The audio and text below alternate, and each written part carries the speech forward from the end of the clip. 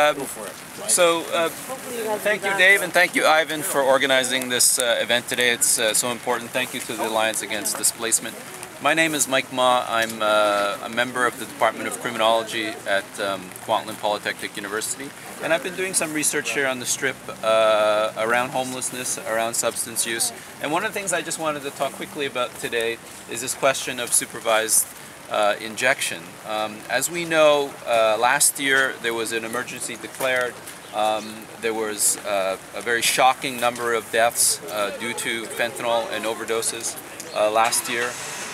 And a number of different municipalities, Surrey, the city of Vancouver, have responded accordingly.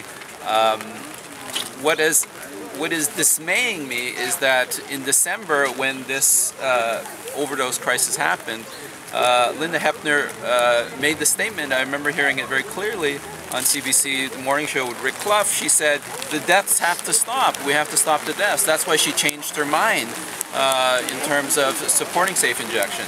And so I think the citizens of Surrey, the residents of Surrey, thought that the mayor was really going to get behind this notion of supervised injection. And yet here we are in May, and still there is no supervised injection site here. So we've had January, we've had February, we've had March, and now we have April.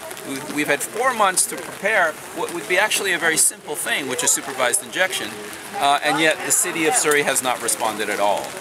When speaking to Fraser Health Authority, they have said that they're hoping there will be a supervised injection site sometime at the end of May. But that's only if it passes through Health Canada. So even Fraser Health Authority is making this gesture that it might be longer because it's being held up by the feds, that it's not a municipal problem. Now, we look at how the city of Vancouver has addressed this problem. We know that, and I think one of the reporters earlier asked the question, well, what are other municipalities doing? Well, we see that in the city of Vancouver, we have a very successful, unsanctioned supervised injection site, well funded by the city of Vancouver, but they were able to do it from a grassroots point of view, which is now funded through Vancouver Coastal Health. So why is it that we can't have something similar here? That site, which is right across from Inside on Hastings, serves up to 4, maybe now 500 people a day. So why can't we have a similar site here, right beside the trailer here, or on the other side of Lookout Society? Why can't we have something similar here? So that, I think, would be the question that we must ask the City Council. Thank you.